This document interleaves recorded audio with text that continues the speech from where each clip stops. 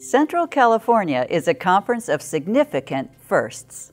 Hi, I'm Connie Vandeman Jeffrey, and this is Central California Conference Week on All God's People. Central California has the distinction of being the very first place in the West to be touched by the Adventist message.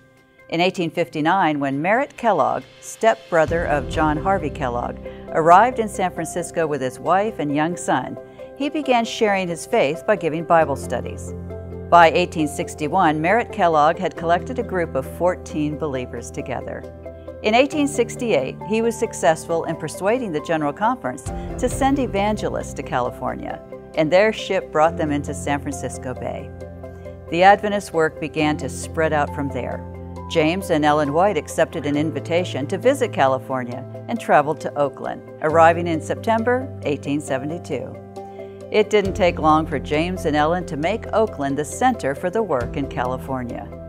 During a camp meeting in 1873, the California Conference was officially organized, with 7 churches and 253 members.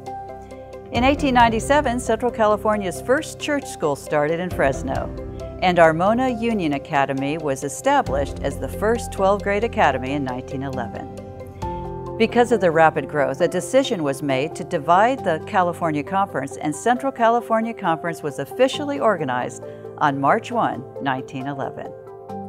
In 1929, the first Central California Conference summer camp was held at Camp Wawona, charging just $10 to attend a 10-day program.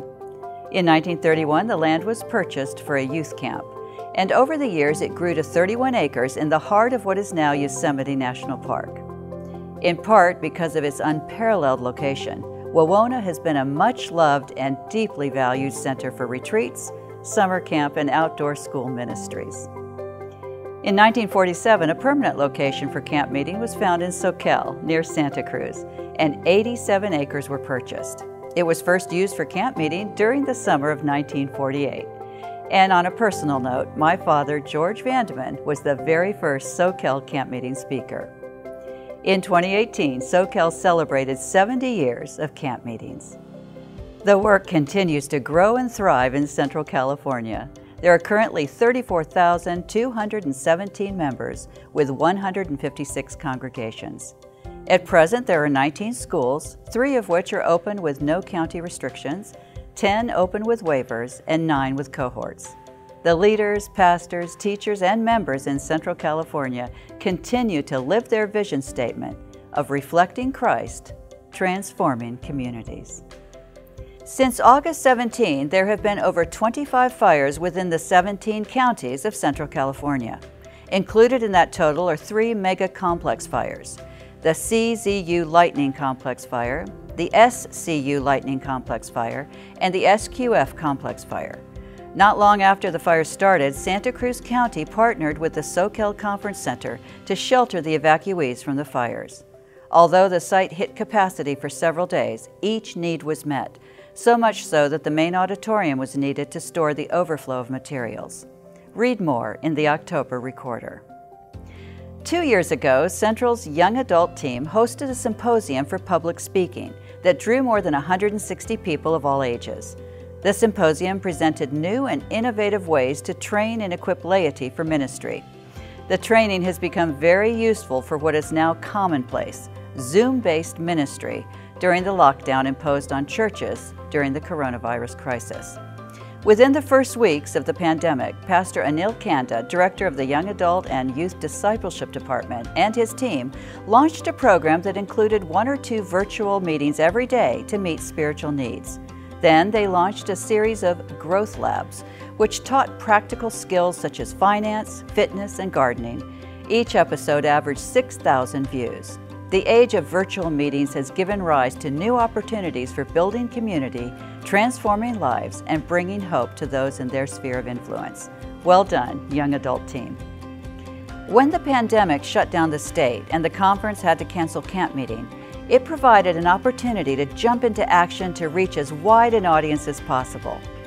The Hispanic pastoral team put together the first ever Central California Conference Biblical Theological Symposium and presented the theme of La Biblia y los Eventos Finales virtually. The symposium held in July had amazing results. using social media applications such as Facebook and YouTube. Promotion for the event started 2 weeks prior to opening. Within 60 minutes of the first promotion, the Facebook post had reached 3,000 people, and it is still adding viewers each week. People were viewing not only from Central California, but from Canada, Europe, and South America.